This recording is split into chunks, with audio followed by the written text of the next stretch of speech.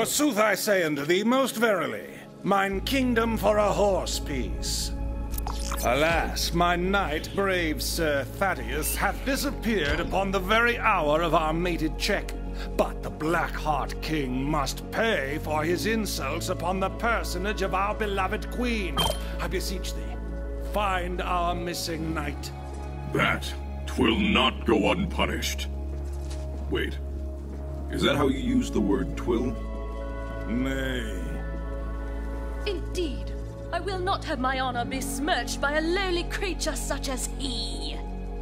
Now, fair warrior, if thou should find our errant champion, do relay that his noble queen longs for his triumphant return. If thou wishes to hurry forth, then seeketh thou clues as to our lost soldier's whereabouts. But if thou wouldst tarry a moment and hear the tale of our kingdom's woes, then speaketh unto me.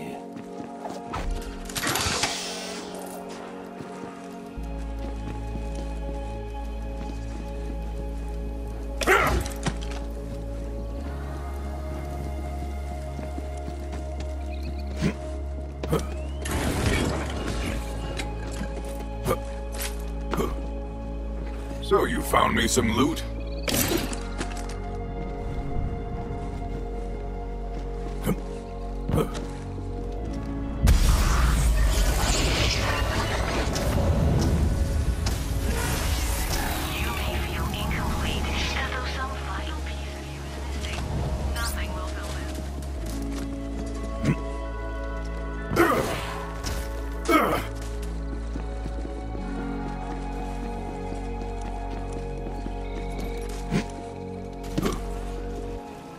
Carrots.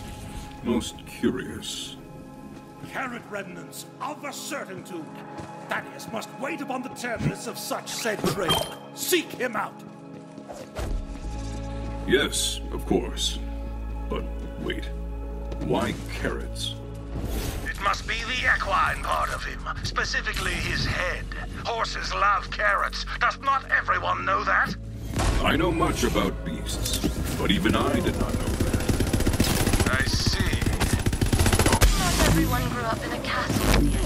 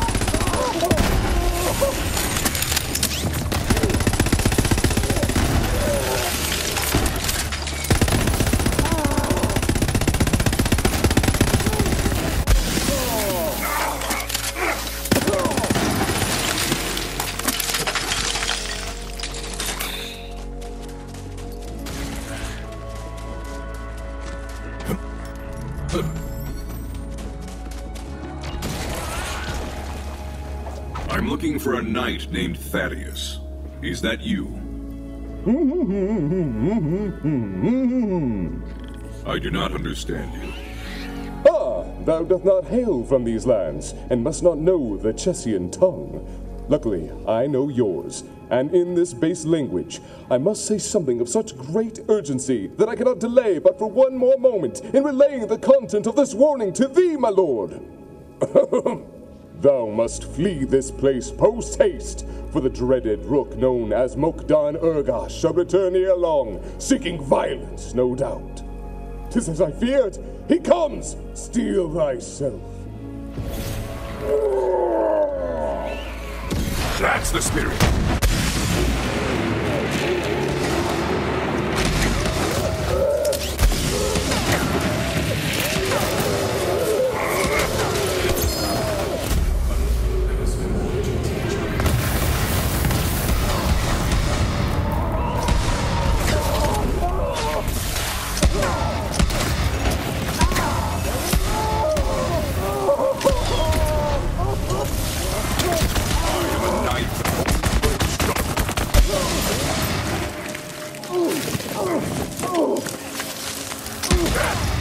you see me? Trounce, my lord. Quickly now, while the hour is ripe for egress. Thou must free me.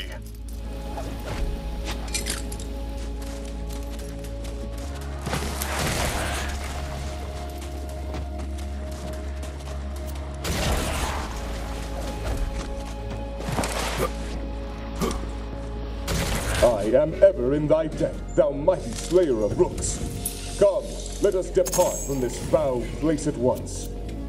Knew there was a reason I kept you around. Tell me, how did you end up captured? Alas, the shame of capture is outweighed only by my shame at the impetus for my departure. The violence, the bloodshed, the moving in L-shaped patterns, it all got to be too much. So I deserted, to follow mine heart's true desire. Dance! Surely you jest. Would that I were, but alas. When Mokdan Urgash came upon me, I challenged him to a dance-off to win mine freedom. He laughed mercilessly as I expressed my innermost truth through the art of movement. Then he beat me onto the brink of sense and imprisoned me. That seems inadvisable. Indeed. Now I have but one choice, to throw myself upon the judgment of the king and seek his mercy. Come, 'tis not far now. You return with our beloved Thaddeus. It warms my heart to see thy countenance again, brave Sir Knight. Brave, perhaps, but perhaps not. Why dost thou say such a thing? Speak plainly. Instead of fighting as a soldier, he wishes to dance as a dancer. I see. I understand, Sir Thaddeus. I, too, have certain passions that I would have pursued were my life to have taken a different path. But the skirmish must continue. Thou, who hast proven thyself most brave and capable, wouldst thou take Sir Thaddeus' place upon the field of battle?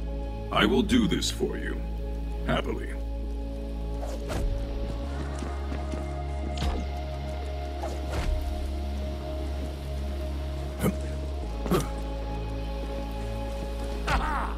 Checkmate!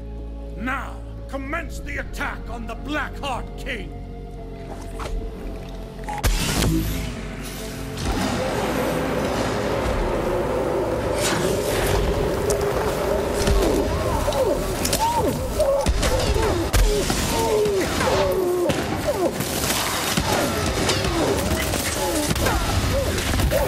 Accelerating!